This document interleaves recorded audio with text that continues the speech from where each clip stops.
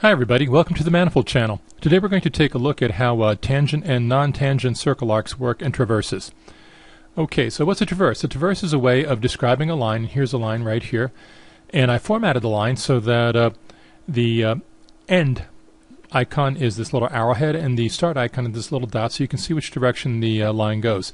A traverse is a way of describing a line not by the coordinates of each vertex that define the line, but instead by defining the direction of the line. And let's take a look at how this particular line works. I'm going to alt-click it to pick it, and I'll click it right there to choose it for editing, call it the coordinates dialog, and the coordinates tab in the record pane.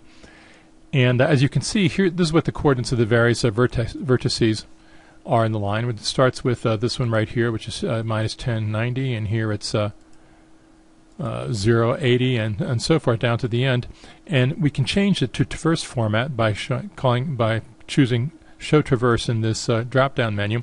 And you can see how it works. We start at the minus 1090 coordinate, and then we go for in the 135 degree direction for 14 meters, and then for the next segment we go at the 180 degree direction for 10 meters, and then for the final segment we go in the 90 degree direction for 20 meters.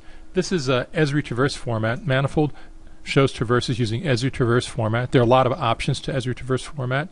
We can change the options here by choosing which rows we want to change to a different format, and we can change it from direction and distance to angle and distance, where it goes into a relative positioning. So here we go in the 135 degree direction for 14 meters. Then we turn 45 degrees to the right, so that's this turn right there, and we go for 10 meters. Then we go 270 degrees, that's the nomenclature used like that, and we go 20 meters.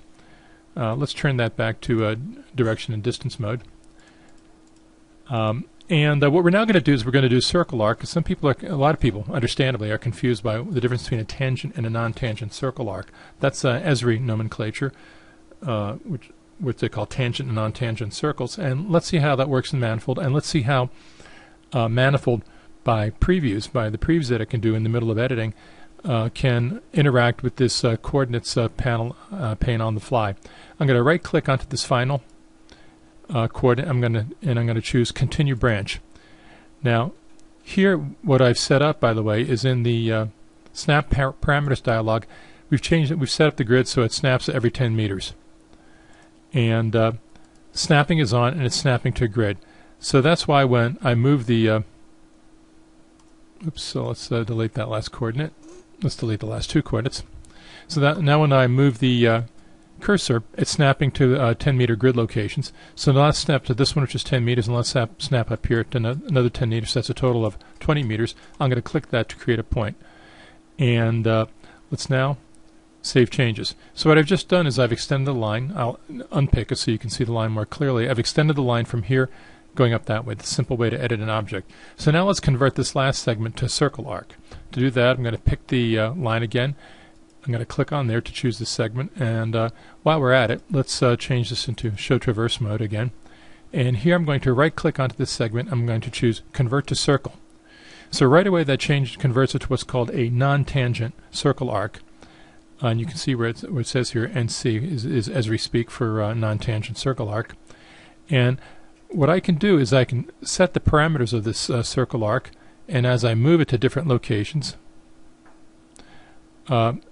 when I release, you can see the coordinates panel here will change. So for example, when we go from the non-tangent circle arc, if I move this defining control point there, this just turns into a straight line. So that's just another straight line, a direction and distance straight line. If I move it out to here, it changes into being a tangent circle arc. And let's update the record. Let's make that a tangent circle arc, and let's see why it's called a tangent circle arc. Update record. Whether or not something is a tangent circle arc depends on this line segment preceding it. So here I'm going to turn on this other layer called Lines, and what I've done here is I've drawn a line, a green line in this other layer that continues this line segment right there. Going back to here and picking this again, we can see what makes this a tangent circle arc. If we look at this line segment that immediately precedes it right here, the tangent circle arc continues directly from that line. It starts right from this line. So if we drew this finished off the circle in both directions like that, we'd see that the circle was tangent to this line here. That's why it's called a tangent circle arc. And in fact, I can, as you can see, change it, make it like this, so you can see how the complete circle is tangent to the line at the bottom. That's why it's called a tangent circle arc. And if we go back here and show the traverse, we can see how moving it in different ways makes it now non-tangent when it's off to this side. Manifold will automatically adjust for that. And Manifold automatically will adjust if it understands that it's now a straight line. It's no longer a circle arc. So let's leave that the tangent circle arc that it was, and instead let's go down here and we'll mess around with this coordinate right here. What defines this to be a tangent circle arc or not is the immediately preceding line segment. If the circle arc smoothly starts and continues from that in the same direction, the direction tangency of that initial segment, it's a tangent circle arc. If, however, this is a different line, like right down here, okay, it's now switches to being a non-tangent circle arc, because if you take this line here and extend this line upwards, clearly that line upwards is no longer tangent to that circle. So that line at the bottom is no longer tangent to what that circle would be, and that makes it a non-tangent circle arc. What we have done here is we've shown how all this, let's go back to where that was.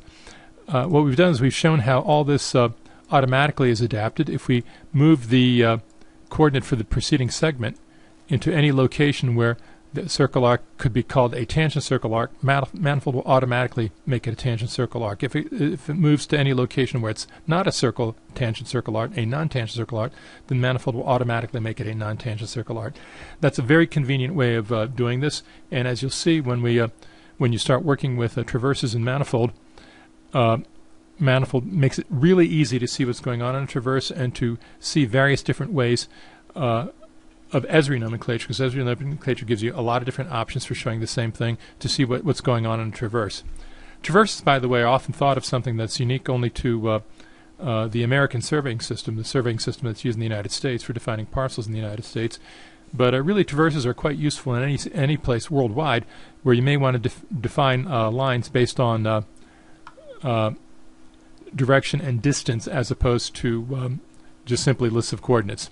I hope you've enjoyed this video. Thanks for watching, and goodbye from Manifold Land.